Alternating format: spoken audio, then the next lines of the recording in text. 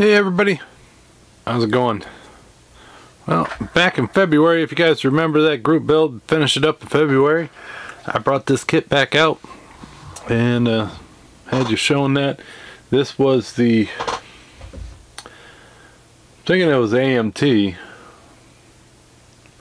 think I threw the damn box away. The box was so ugly, couldn't stand it no more. Well, this was that AMT Porsche kit. I think I went into Purple Pond 4 times. The interior, the body on it's cool as can be. The interior is retarded as hell. The wheels look stupid as shit, and it just really ruins the kit.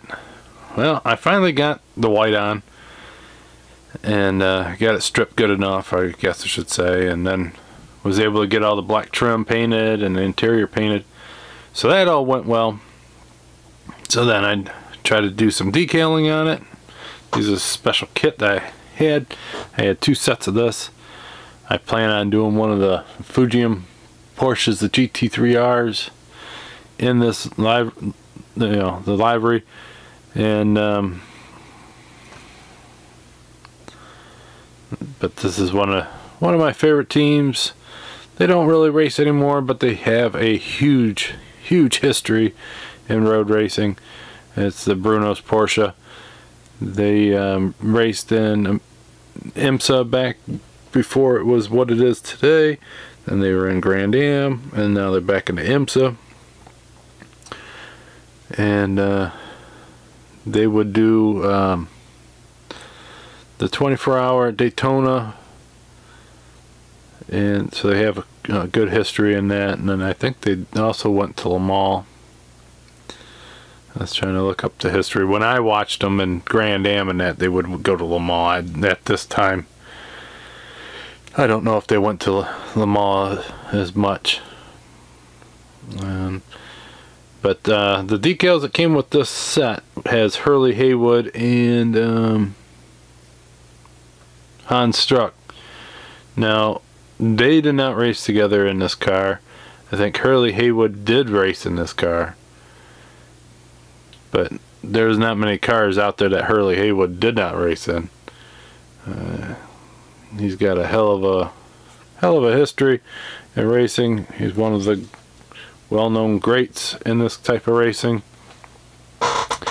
He has a lot of big titles and stuff, so I was going to keep his name on that, even if him and that other guy did not race together in this car. I think, which is quite funny, that they're actually on the decal together. I don't think they really raced together more than one season, so that's kind of a odd choice from the put on that. But I still have this so that this will come apart. Have the made in Jacksonville. They are a Florida based dealership, and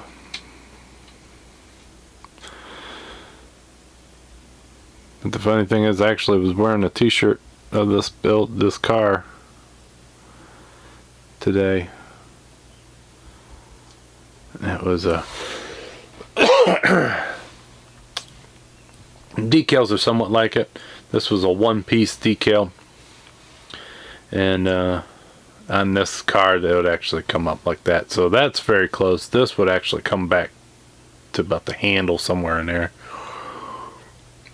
so it ain't terrible, but decals laid down really nice and flat. They're a thicker decal, so you do see the edge. They're ones that you actually have to cut as close as you can to the actual print, so that way you don't have a whole bunch of extra clear on it.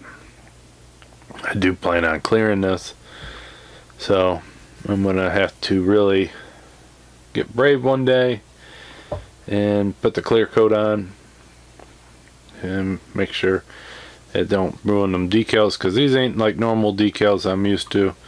These are just somebody that printed off some decals and was selling them. So I'm hoping that they ain't too bad with the clear. So, and then on a side note, I did get a shop card from Big Rowdy Enterprises 1720. There is his shop card. There's his email address. Got some really cool builds on there. Cool derby truck. So if you don't already know about Big Rowdy, please go check him out. I'm sure he'll appreciate it. So, and until next time, I'll talk to you later. See ya.